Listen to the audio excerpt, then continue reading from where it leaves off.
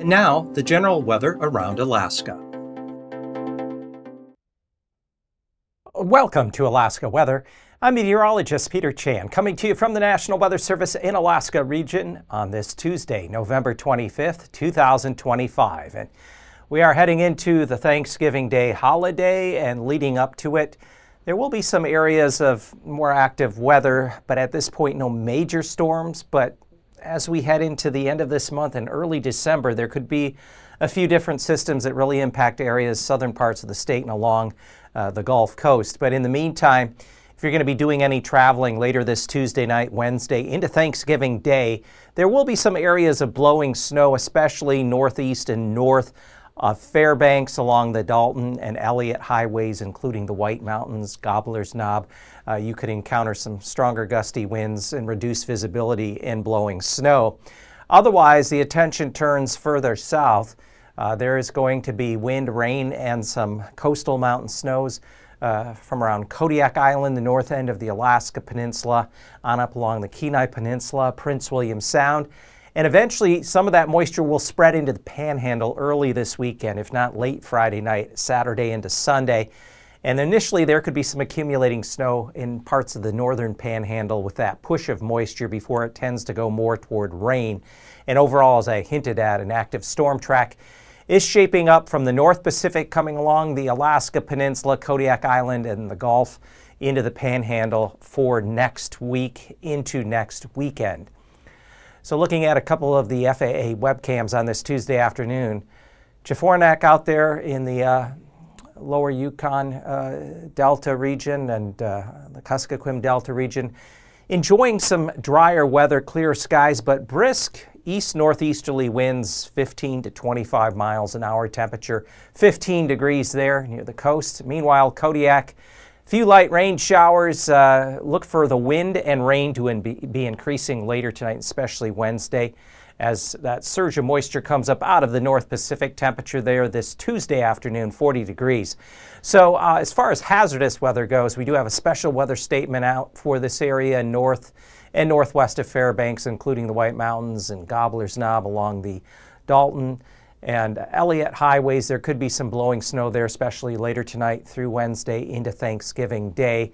Winds could gust 30, 40 miles an hour, especially along some of the higher terrain there. Otherwise, the rest of the state, quiet for now. Can't rule out coming up here as we approach Thanksgiving, and certainly by the weekend that there could not be some advisories or warnings. In the meantime, we do have a few different areas of low pressure. One of them is sitting off of the outer coast of the Panhandle.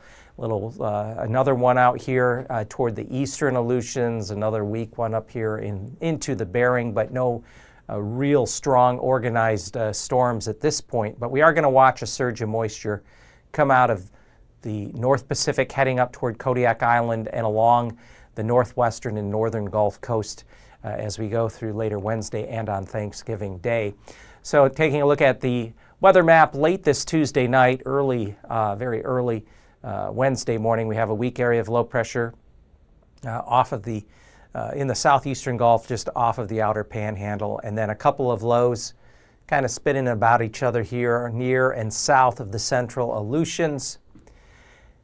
And I should have noted the high pressure. There's a stronger high pressure up over the Arctic Ocean and Beaufort Sea that'll build into northwest Canada and strengthen through the holiday. It'll be located over the Yukon and Northwest Territories with a central pressure rising to about 1045 millibars. Meanwhile, the two lows that were kind of dumbbelling around and south of the central Aleutians, a new low and surge of moisture is going to come northward out of the North Pacific on Wednesday afternoon. That's going to bring wind and rain to Kodiak Island. That's going to spread northward along the Kenai coast, the entrance of Cook Inlet, the eastward facing slopes of the Alaska Range on the other side of Cook Inlet. And by the time we get into Thanksgiving Day, we have the low actually pulls back toward Bristol Bay and Kuskokwim Bay with this front pushing ahead of it with the main moisture feed kind of pulling eastward along the eastern Kenai, including Seward, Prince William Sound, and eventually, by the time we get into the weekend, this moisture will be pulling into the Panhandle. But before then, for Thanksgiving Day, we have high pressure out over northwest Canada, more of a easterly flow, offshore flow here through the inner channels of the panhandle, so there could be some gap or outflow winds of that colder air over British Columbia. And also we'll find some gustier winds, as I mentioned, continuing up in central parts of the interior. But as we watch, there's another low well south of the Aleutians and other energy coming up out of the North Pacific for later in the weekend. So we have another little low come up into the western Gulf for Friday with some additional precipitation along the Gulf Coast, the eastern Kenai on up on over toward and east of Cape Suckling through Yakutat. And this will push moisture into the panhandle later Friday night and on Saturday. Could be some accumulating snow, icy strait corridor, this region. However, back to the southwest, here's the next notable low. This one is going to be a moist and mild one. So as it comes northeastward, it's going to spread moisture along the Alaska Peninsula, Kodiak Island, south central Cook Inlet, along the Gulf Coast. So stay tuned to later forecasts because this could have some more active weather with it, especially the latter portion of the weekend into early next week, which would begin the start of December. Looking at temperatures, cold temperatures below zero along the Brooks Range North Slope, along the Alcan border, 10-15 below in the normal cold spots. We have that big high in the Arctic Ocean building southeastward, the ridge building southeastward, so that's going to help maintain some clear skies and colder temperatures through the eastern, northern mainland and eventually into the panhandle. Temperatures cooling down into the 20s, below freezing in the northern panhandle. As we look down along the Alaska Peninsula, temperatures will stay above freezing, Kodiak Island and Cheknekan southwestward through the Aleutian chain.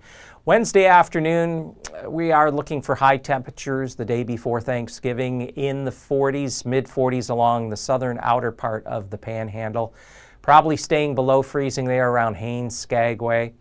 As we look along the Alcan border, temperatures a few degrees above or below zero.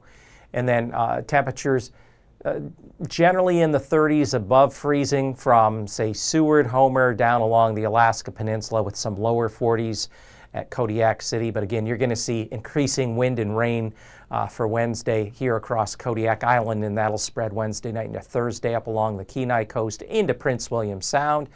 Thursday morning, Thanksgiving Day, early morning lows, again, 10-15 below zero here across the North Slope, Brooks Range, Arctic Village, Yukon Flats, all the way down to Northway, so chilly temperatures there. And below freezing, notice it's cooling down now even into the central panhandle. So you're going to have that high building over northwest Canada with the easterly flow bringing in the colder, drier air. Though you should see a fair amount of sun there in the panhandle, quiet weather day for Thanksgiving. But looking down along the Alaska Peninsula into the Aleutians, temperatures there will stay above freezing as you get further south and west. And then for Thanksgiving Day, highs will make the lower, maybe mid-40s, 44, 45 around Craig, otherwise near or just above 40 at Ketchikan and Sitka, probably staying below freezing Haines and Skagway. And along the Alcan border, Yukon Flats, some temperatures do not get above zero on Thursday. Meanwhile, looking south and west, we have that one low that's going to pull northwestward like this. As we get into Friday, another low coming up into the western Gulf. So active weather over this region. Any rain that does fall here in the Kenai Peninsula, it could make for slippery roads, especially the western southern parts or around Seward, because it's been cold enough lately for the ground so that any rain that hits it will have a tendency to want to freeze. And that's something to keep in mind. But here's something going into early December. The temperature forecast is for above normal temperatures across much of the state, especially the southeastern third of the mainland that includes Cook Inlet, Kenai Peninsula, Anchorage to Fairbanks, Northway, the central eastern Alaska Range, Copper River Basin, down into the northern and central panhandle. Thing is, above normal temperatures in December, especially when it is the result of a moist flow of air coming in off of the North Pacific and Gulf, lends toward heavier precipitation in areas that are further inland or higher in elevation. That translates to heavier snow. Coastal areas, mainly cold rain, but in that transition zone. There could be some mixed icy precipitation. And right now, the outlook for early December, as I hinted at, we're going to have a more active weather pattern, a storm track coming out of the North Pacific and brushing the Alaska Peninsula along the Gulf. And if we can get that moisture pull inland further, up through the Copper River Basin across the Alaska Range toward Fairbanks, some of these areas could pick up some heavier snowfall to start off the month of December. So stay tuned to later forecast. I'll be here through Thanksgiving Day giving the weather outlooks, and I'll let you know if I see anything interesting coming up here as we move toward December.